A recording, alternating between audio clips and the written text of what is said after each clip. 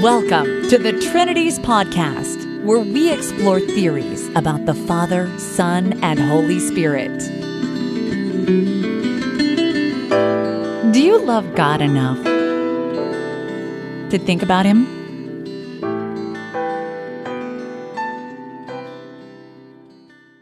Episode 295, James Martineau on John 1.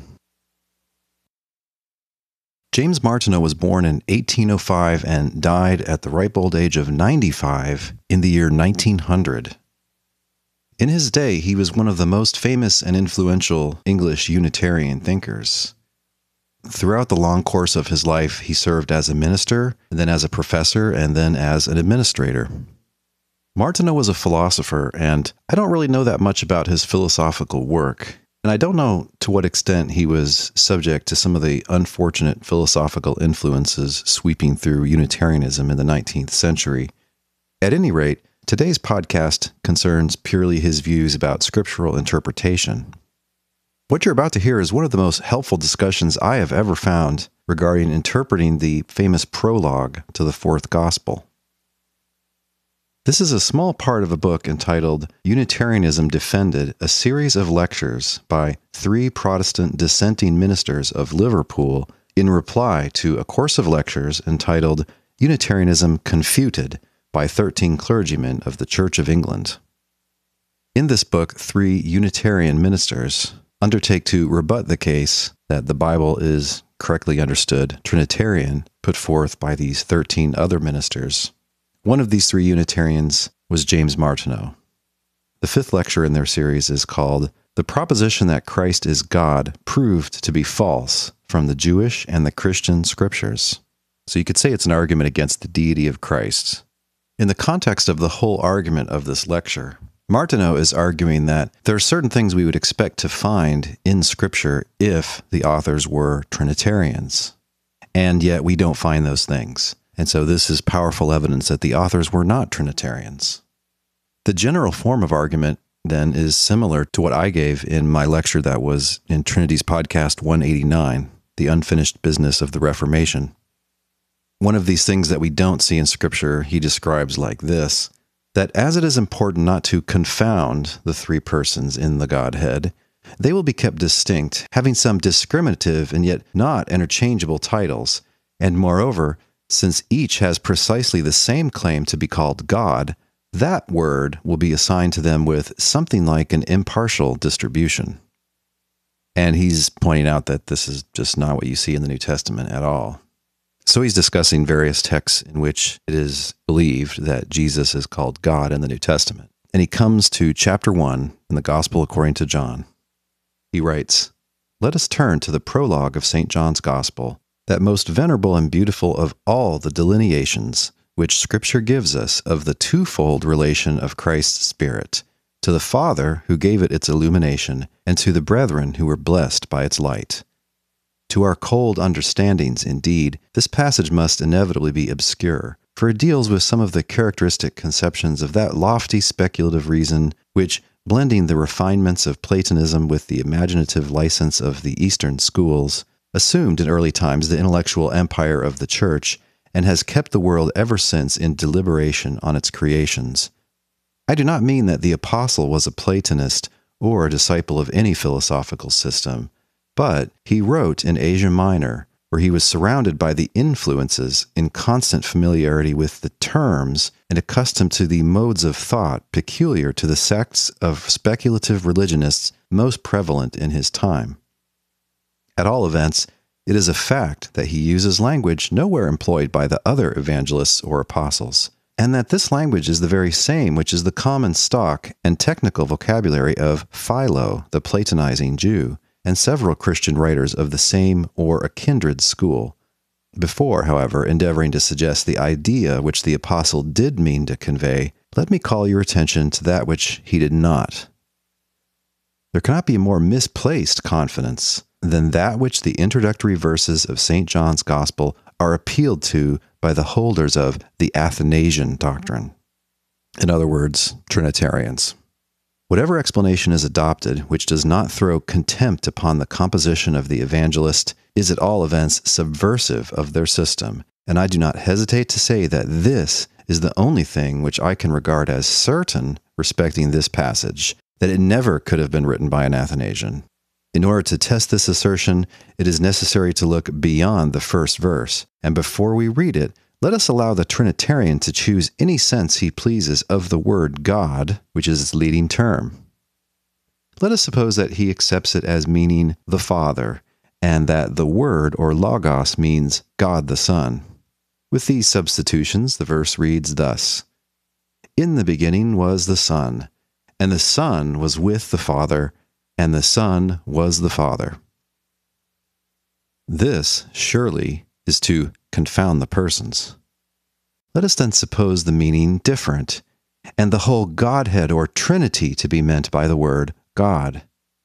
The verse would then read thus: "In the beginning was the Son, and the Son was with the Trinity, and the Son was the Trinity."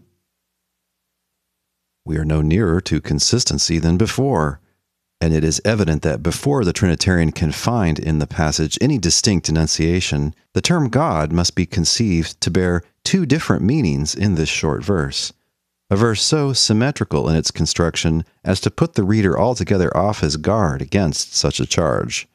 He must read it thus: "In the beginning was the second person of the Trinity, and the second person was with the first, and the second person was possessed of divine attributes as such." We might surely ask, without unreasonableness, why, when the society or personal affinity of the Son in the Godhead is mentioned in the middle clause, the companionship of the Father only is noticed, and silence observed respecting the Holy Spirit, who at that moment could not possibly have been absent from the conceptions of any Athanasian writer. But independently of this, the awkwardness of the construction, the violence of the leading transition of meaning, render the interpretation altogether untenable. If it be true, never surely was there a form of speech worse devised for the conveyance of the intended ideas. In order to give the passage its true force, there is no occasion to assign to the word God any but its usual signification, as the name of the one infinite person or being who created and rules the universe. But it is less easy to embrace and exhibit with any distinctness the notion implied by the phrase word or logos. The ancient speculative schools, seeing that the deity had existed from eternity, and therefore in a long solitude before the origin of creation, distinguished between his intrinsic nature, deep, remote, primeval, unfathomable, in Greek logos and diathetos, and that portion of his mind which put itself forth or expressed itself by works, so as to come into voluntary and intelligible relations to men. Logos prophorikos.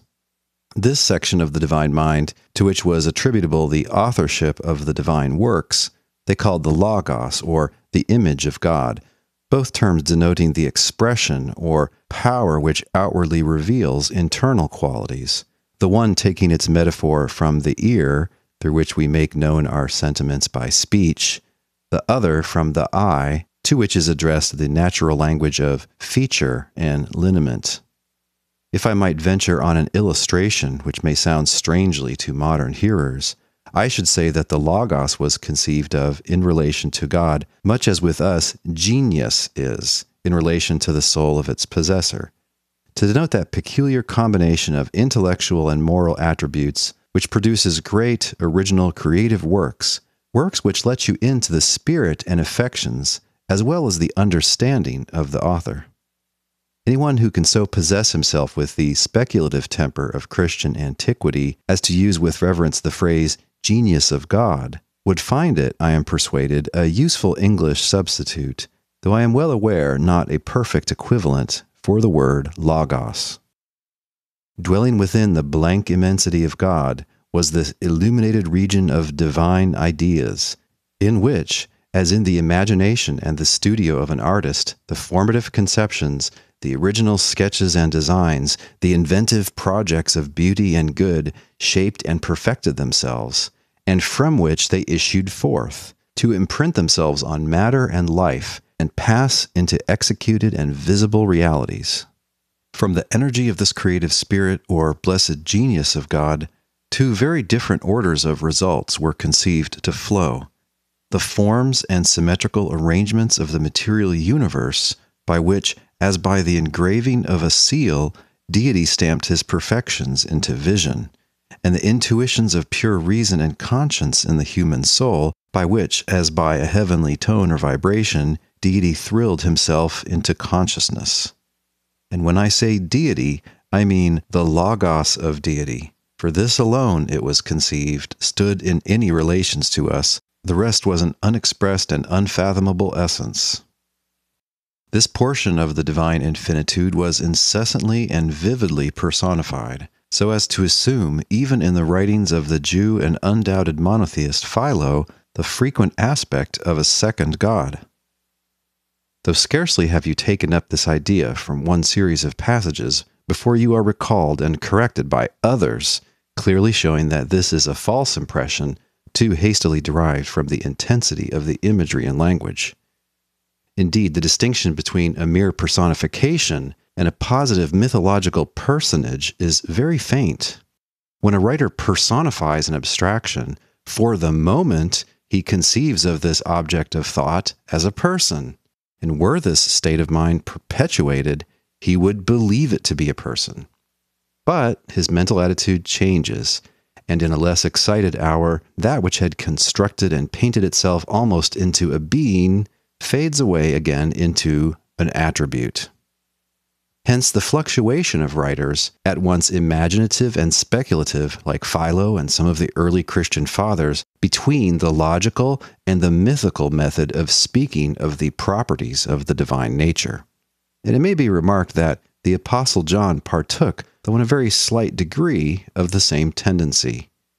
He was fond of abstract words, calling our Savior the way rather than the guide, the truth rather than the teacher, the light rather than the illuminator. And so, I conceive, in the commencement of his gospel, the inspiration rather than the inspired of God. And then, as if to remedy the indistinctness of this mode of representation, he resorts to personification, thus, at the dictation of his reverence, first reducing the living person to an abstraction, and afterwards, at the bidding of his imagination, recreating the abstraction into a person. The extent to which this personification may be carried by an author who certainly had no notion but of one personal God may be estimated from a few sentences referring to this very conception of the Logos from the Jewish Philo. The invisible and intellectual Logos, he says, is the image of God by whom the world was fashioned. His firstborn son, his vice-regent in the government of the world, the mediator between God and his creatures, the healer of ills, God's divine Son, whose mother is wisdom. In another place, the Logos is the very same with the wisdom of God, the most ancient angel, the firstborn of God, to the resemblance of whom everyone who would be a son of God must fashion himself. He is even the, quote, second God. Philo writes, "To the archangel and most ancient Logos, God granted this distinguished office, that he should stand on the confines of creation and separate between it and its creator. With the incorruptible being, he is the suppliant for perishable mortality. He is the ambassador of the Supreme to the subject creation.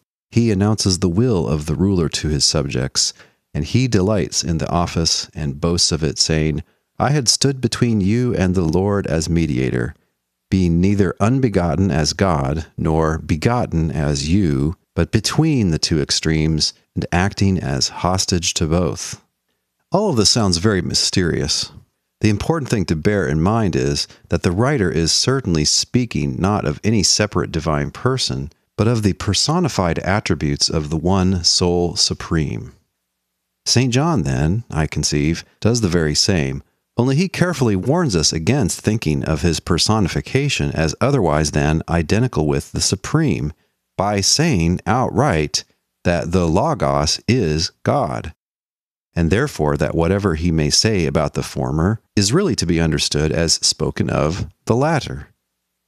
The whole prologue divides itself into two ideas: that from the genius or logos of God have proceeded two sets of divine works, the material world and the soul and inspiration of heaven shed upon the world through Christ. His object, I believe, is to link together these two effects as successive and analogous results, physical in one case, spiritual in the other, of the same divine and holy energy. Having warned us, as I have said, in the very first verse, that this energy is not really a person distinct from the Supreme, he abandons himself without reserve to the beautiful personification which follows, assuring us that thereby were all things made at first, and thereby were all men being enlightened now, that our very world, which felt that forming hand of old, had not discerned the blessed influence which again descended to regenerate it. Ungrateful treatment, as of one who came unto his own, and his own received him not. Yet were there some of the more perceptive conscience and better hearts, and they, be they Jew or Gentile, whose spirits sprung to the divine embrace, were permitted to become, by reflected similitude, the sons of God. Thus far, that is, to the end of the 13th verse, there is no mention of Jesus Christ as an individual. There is only the unembodied personification of the abstract energy of God in the original design, and the newer regeneration of the world. Nor should there be any difficulty in this separation of the divine spirit from its positive and personal results. Of the creative mind of God, we can easily think as not only prior to the act of creation, but still apart from the forms of matter. And so can we of the illuminating or regenerative mind of God, as not only prior to its manifestation in Christ, but apart from its embodiment in his person. In the next verse, however, the heavenly personification is dropped upon the man Jesus. The mystic divine light is permitted to sink into the deeps of his humanity. It vanishes from separate sight, and there comes before us, and henceforth lives within our view throughout the gospel, the man of sorrows, the child of God, with the tears and infirmities of our mortal nature, and the moral perfection of the divine. And the Word was made flesh, and dwelt among us, and we beheld his glory, the glory as of the only begotten of the Father, full of grace and truth. When the Trinities podcast returns, Martineau preemptively responds to an objection that many will have to this sort of understanding of the beginning of John's Gospel.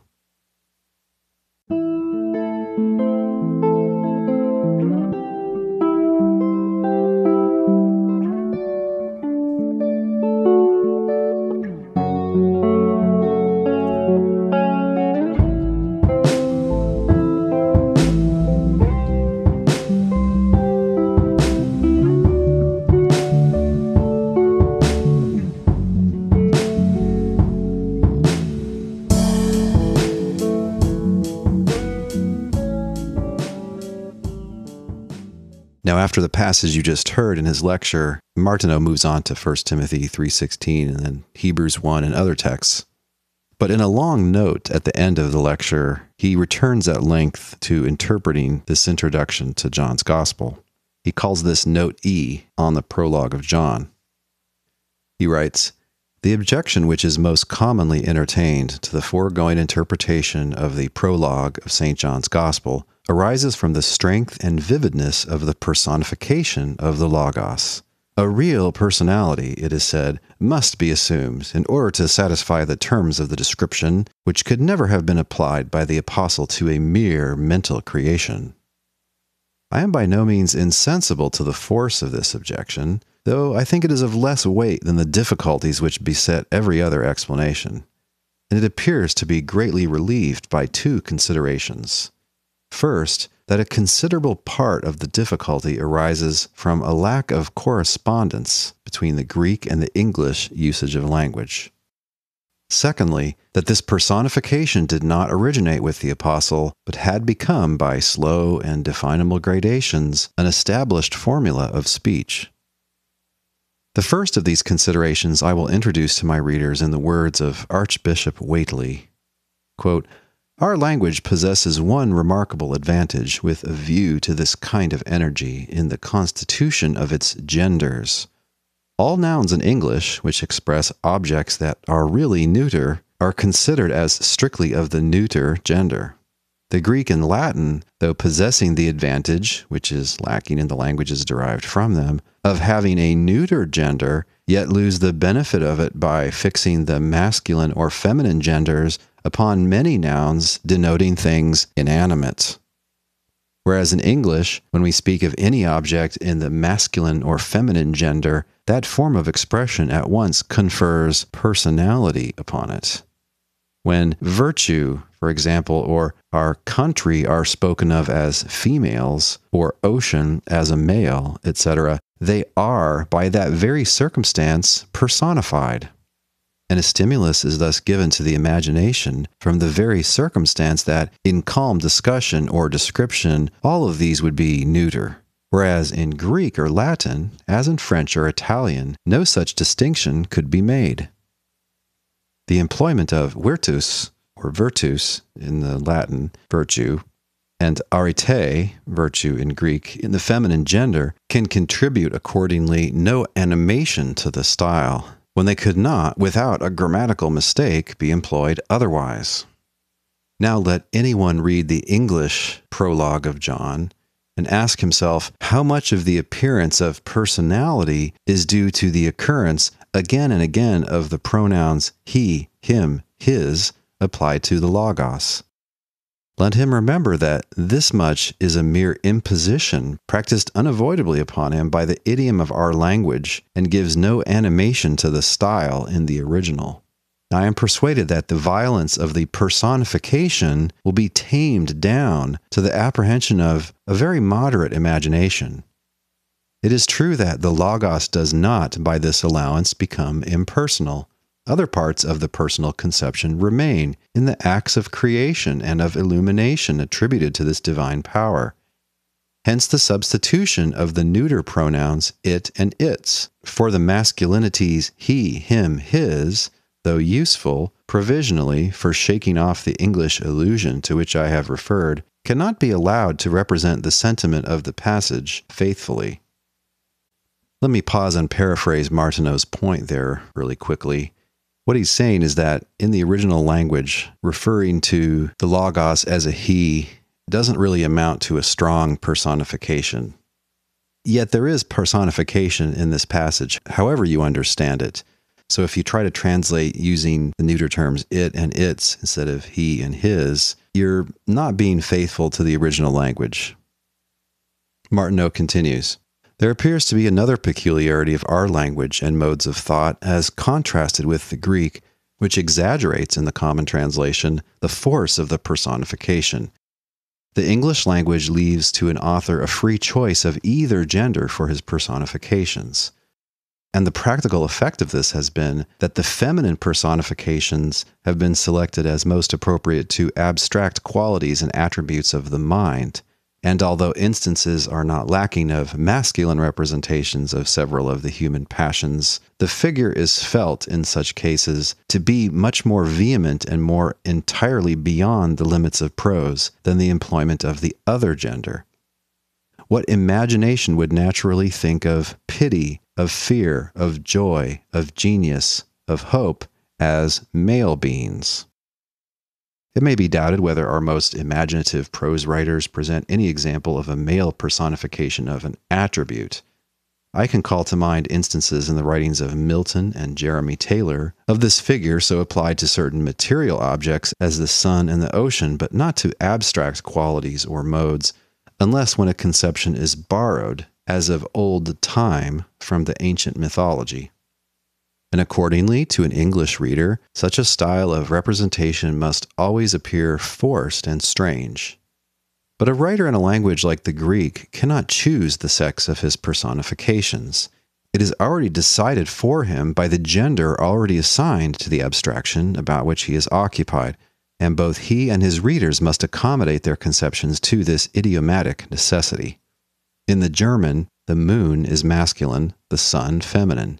And every reader of that language knows the strange incongruities which, to English perceptions, this peculiarity introduces into its poetical imagery.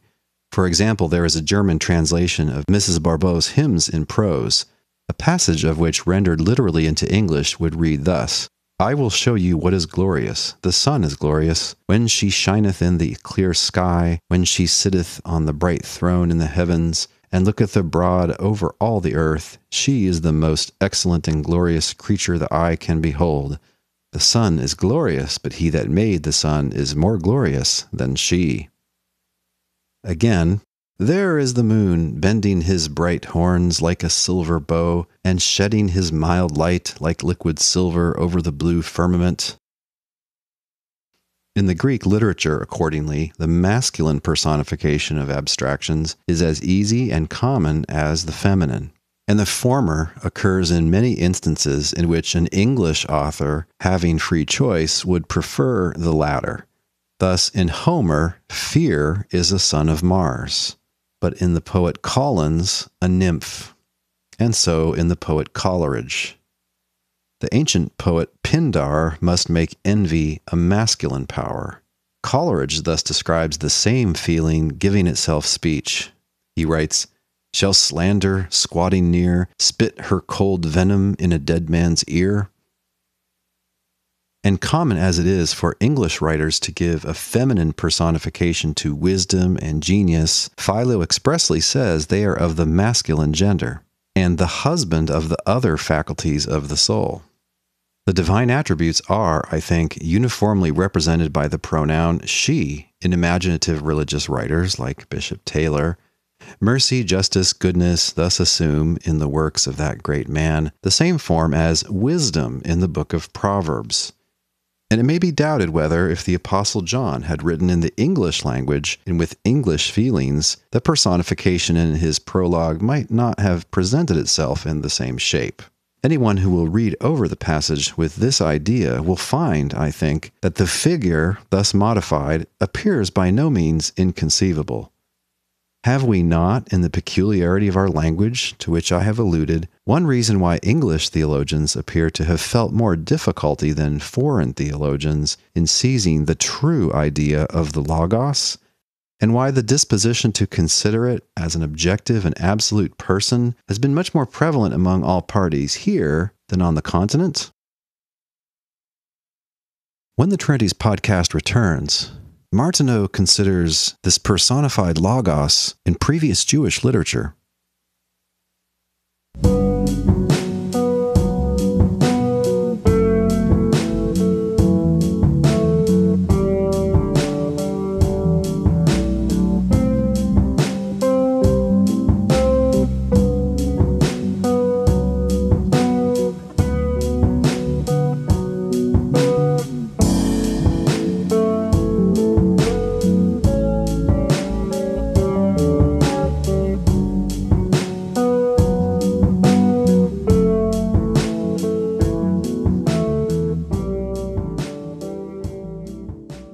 But a more important consideration for the understanding of this prologue is this: the apostle is not the originator of the conception respecting the Logos, but simply adopted it in the shape toward which it had been organizing itself for centuries. 3 successive states of the idea can be traced in the Old Testament.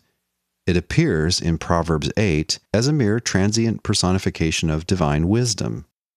In the apocryphal books of Ecclesiasticus and Wisdom, it presents itself in a more permanent and mythical character, and in the writings of Philo, it assumes so embodied and hypostasized a form as to perplex the simplicity of his monotheism. From his writings, the whole prologue of his contemporary John, except where the Baptist and Jesus are mentioned by name, might be constructed. This coincidence in phraseology, so remarkable, cannot be considered as accidental. Is it thought impossible that John should say of an attribute of God that it was with him from the first? We reply, Philo does say so, calling goodness the most ancient of God's qualities, wisdom older than the universe, Logos the assessor, parados and apodos of God, prior to all creations, a needful companion of deity, as the joint originator with him of all things. And the son of Sirach says in his personification of wisdom, I am come out of the mouth of the Most High, firstborn before all creatures. He created me from the beginning and before the world. Is it said that such a sentiment is unworthy of revelation? We reply, it occurs in the writings of Solomon. In Proverbs 8, wisdom says, "The Lord possessed me in the beginning of his way, before his works of old. Then I was by him as one brought up with him," end quote, where the feminine form totally excludes the idea of wisdom being anything more than a personification. Is it thought impossible that an attribute of God should be called the only begotten Son of God? We turn to Philo and find this same Logos entitled the most ancient Son of God and the first begotten. Is it inconceivable that through this transforming energy of God, those who received it should be said to become sons of God? Philo says, "If you are not yet worthy to be denominated a son of God, be earnest to put on the graces of his first begotten Logos, the most ancient angel, and, we may say, an archangel of various titles. For if we are not prepared to be esteemed children of God, we may at all events be thus related to the most holy Logos, his eternal image, for the most ancient Logos is the image of God." As all theological considerations suggested by heretics are apt to be dismissed with mere expressions of surprise and contempt, I am happy to refer, in confirmation of the foregoing views, in the most essential particulars, to an orthodox writer whose accurate and various learning and sound and grave judgment have given him a merited preeminence among the commenters on the Gospel of John. I allude to Professor Luck, whose Kommentar über das Evangelium des Johannes I have had the opportunity since the delivery of this lecture of consulting. I wish that I could lay before my readers the whole of his admirable history of the rise and progress of the idea of the Logos, but I must content myself with translating a few brief extracts. The origin and germ of the theological formula of the Logos are furnished in the canonical Hebrew books, alluding to certain passages, especially Proverbs 8, which he has been showing to be mere poetical personifications of the divine attributes. It obtained its full development in the Jewish theology in the writings of the Alexandrian Philo. And in an intermediate state of formation, we find it in the Greek apocryphal books of the Old Testament. Luke examines the conception in all these stages, and from his analysis of Philo's mode of thought, I extract the following. According to Philo, God in his interior essence is inconceivable, hidden, solitary, self-comprised, and without relations to any other existence. Although the absolute cause of all that is, God cannot in his own essence and immediately operate on the universe, either in the way of creation, preservation, or government. Concealed in his absolute separation, God is manifest and an object of knowledge in the world only through his powers, in Greek dunamis. These external forces of God in the universe, apart from his absolute essence, are the necessary media of his presence in the universe. These divine dunamis, Philo calls sometimes ideas, sometimes angels, sometimes logoi. This identification of notions, powers, ideas, angels, logoi, which is frequent in the writings of Philo, is of great importance for the right apprehension of his doctrine of the divine Logos. This Logos he considers in a twofold relation. Sometimes he regards it as inherent or immanent, and refers it to him as a capacity when it is the divine nous or mind analogous to the human. But this attributive conception gives way to that of logos and diathetos as the living energetic dunamis power which tends to external action. Of this, Philo, in the spirit of Platonism, conceives as idea ideon, the ideal of things, the archetypal idea, the pattern world, the noetos cosmos, which is extant in God as a reality before all outward creatures of the actual universe. In this sense, the Logos is the primary energy of God, the enoesis, the logismos theo. In this sense, the Logos is the primary energy of God. But at the same time, the Logos is also prophorikos, and the expressed word, and as a forming activity goes forth out of God. But as this is only another relation of the divine Logos, namely relation to the world, so it is the product of the former, yet essentially one with it. Like the oikos, the home or dwelling place of the inherent Logos, as human speech is the resident point of the idea, its form of manifestation. All living active relations of God to the world, all his objective manifestations, are comprised in this emanated Logos. He forms the world or creates it, imprinting himself on matter as a divine seal, and as he has created the world, or otherwise God through him, diatou, so he preserves it. He is the indwelling and sustaining power, full of life and light, and filling everything with divine light and life. So in the human world, he is both the natural divine power of every soul, the pure intellect, the conscience, and the bestower of wisdom and the watch of virtue. He is the same with the wisdom of God, the Holy Spirit of God in his objective manifestation in the world, partly because animating and inspiring men, particularly in the capacity of prophetic spirit.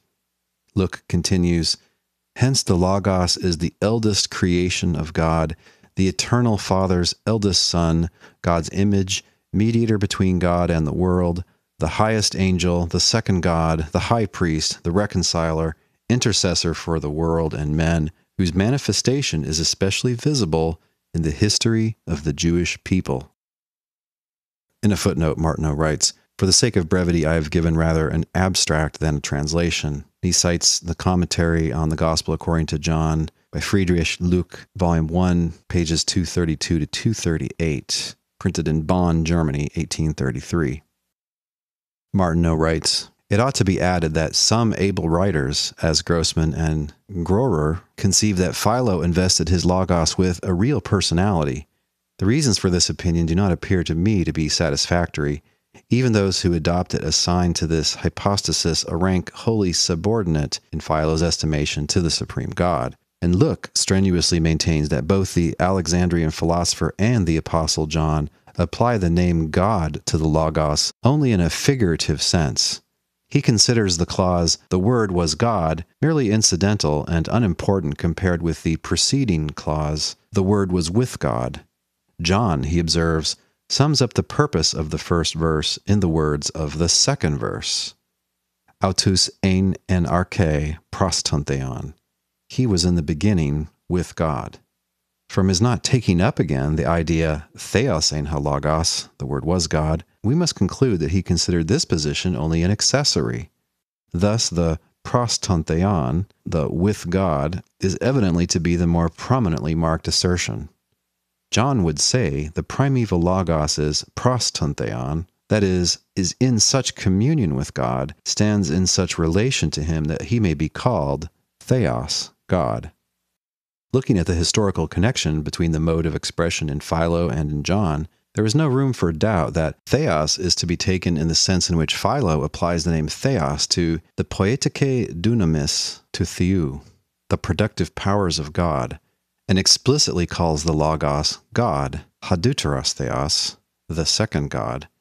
But to prevent misunderstanding, he expressly subjoins that this is only en katakrese, that it's used improperly or not in the usual way.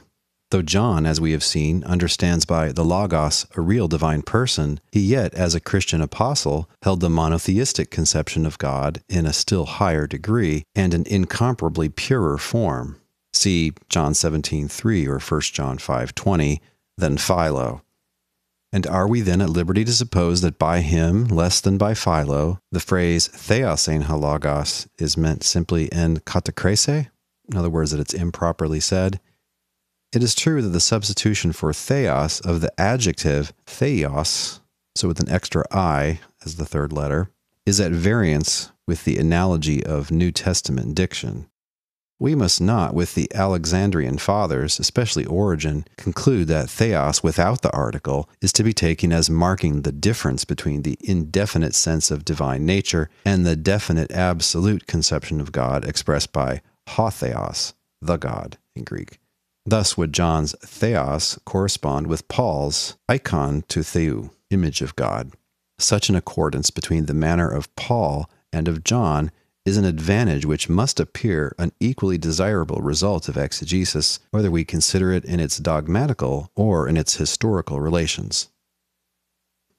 Martineau comments, "From this extract it appears that, if the author does not approve of the old Socinian interpretation, which considers the Logos as synonymous from the first with Jesus Christ, it is not because he knows that theos in the predicate cannot signify a god, or slights Origen's opinion on the usage of New Testament and Hellenistic Greek.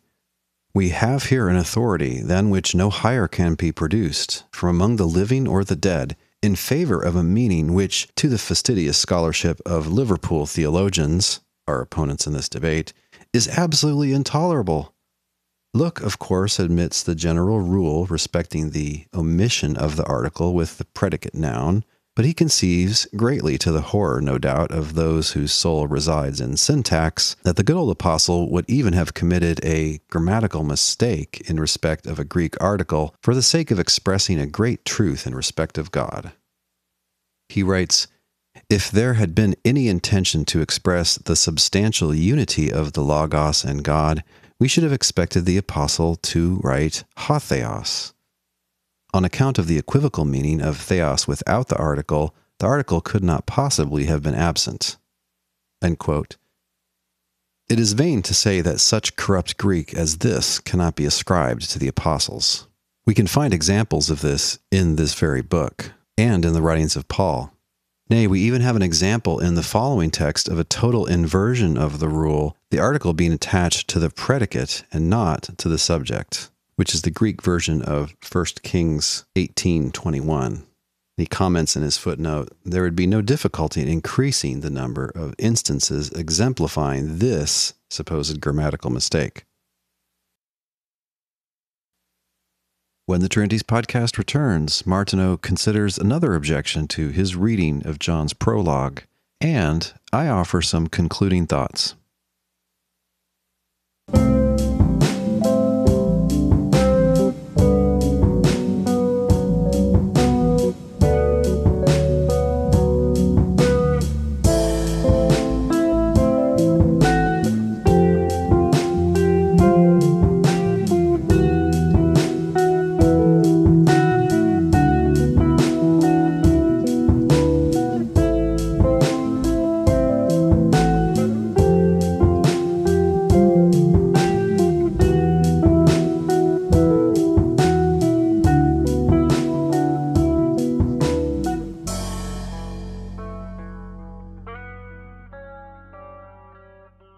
I think it right to add that, to the view which has been given of the prologue, an objection of some weight occurs in the 12th verse.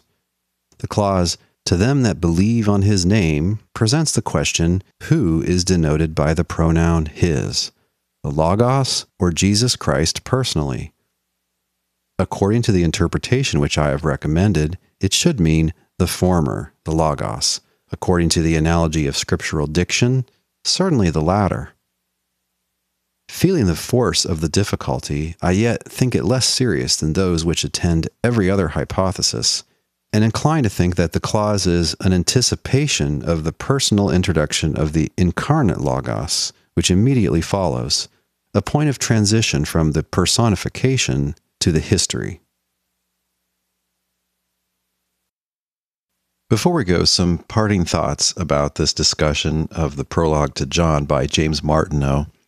I think things got a little bit murky when he was in his long quotations from the Trinitarian German commenter on the passage, where he was reproducing some ideas with which he didn't wholly agree. But just to review some of what I think are very profound points about interpreting this difficult passage, first of all, it's the Trinitarians who should be worried. This idea of multiple persons in God is not an idea that you see anywhere in John's writings. And so we can't help ourselves to that concept in interpreting this chapter. And once you realize that the Trinitarian has to say something very strange about the first verse. John there has to be using the word theos in two very different senses, and that seems unnatural. It seems like when he's using a word in rapid succession like that 3 times, it makes more sense to suppose that he's using it in the same sense. And then if you assume this, you cannot get a coherent Trinitarian reading of that passage. Another point he's making is that context is king, and John was not the first one to talk about the Logos of God by any means. And so we have to look at earlier writings to see what could be going on, because it's by looking at earlier writings, which John's audience may well have known, that we'll find out what the background of ideas is here, the background of ideas that would make this chapter intelligible to the original audience. About Philo, he's choosing to understand Philo to be a consistent monotheist. In fact, Philo is incredibly confusing to read, and he did admit that at one point. Briefly, with Philo's Logos, you're not sure if it's supposed to be an additional being to God, or just a power or manifestation of God, or something like that. And sometimes it sounds like each, and that's why his writings are unclear. About earlier precedents in the wisdom literature, what Martineau says is right, but actually there's a whole lot more to be said on that topic. And I think given what we've learned since this was written, really reinforces that it's the wisdom genre where you personify wisdom that really is the background to this talk of Logos in this chapter. About personification, he made a lot of very subtle and interesting points. One basic point is that personification doesn't work the same way in all languages. And when you understand how Greek deals with personification, you realize that the Logos, yes, is being talked about as if it's a person, as if it's a self here, but it's not quite as strong or vivid as we perceive it to be in an English translation. And remember, he admits that he sees the force of the objection that, hey, how could this not be a person when it's presented so vividly, personally? In fact, it's said to be pros ton theon, to be with God or towards God or something like that. I think he shows that this is just not at all a decisive objection, because it's part of this earlier literature to talk about God's wisdom and even God's Logos as something that's with him and sort of helping him, right? A person alongside him. I also think he's right about verse 12. When it talks about those who believed in his name becoming sons of God, that is understandable as being about God's Logos in pre-Jesus times. But yes, it does sound like Jesus, and it would seem that the author is anticipating talking about Jesus. I think one thing you have to realize about the prologue is that in early times, it was a sensitive point that Jesus had been rejected by many or most of the Jews and had been crucified by the Romans. On the face of it, it doesn't look like a glorious victory or a vindication by God. One thing the author is doing in this section is he's putting Jesus' ministry in a wider context. Jesus was widely rejected, yes, but that's just what happens when God's word comes to humankind. A lot of us don't get it. A lot of us prefer the darkness. A lot of us resist. That's how it's always been with God's word, and that's how it was when God's word came in Jesus. So it's putting, if you want to put it this way, Jesus' failure into a wider context where it's just seen as kind of more of the same of the history of God's word. And by the way, one of his quotations from Philo shows that there was pre-Christian Jewish talk about those who trust God or those who receive God's word as becoming sons of God. Well, I hope you found that interesting and not too difficult. I don't think we're done with John 1 yet on the Trinities podcast. Maybe the end is in sight. We'll see.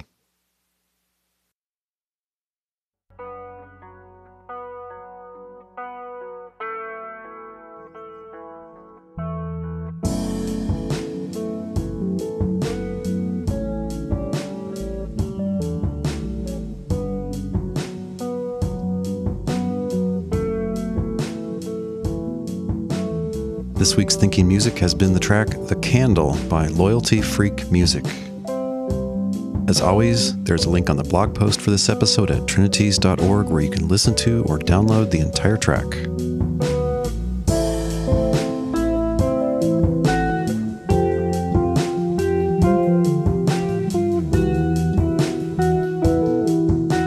If you love the Trinities podcast, please share this episode on social media like Twitter or Facebook. And help other people to find the podcast by giving us an honest rating and review in the iTunes store for your country. You can also support the Trinities podcast by giving a certain donation per episode. If you're interested in that, please visit patreon.com/trinities. Finally, let us know what you think. Give us a comment on the blog post for this episode, or join our Facebook group at facebook.com/groups/trinities. The Trinities podcast is supported by and made for thinking believers like you. Thanks for your support, prayers, and encouragement.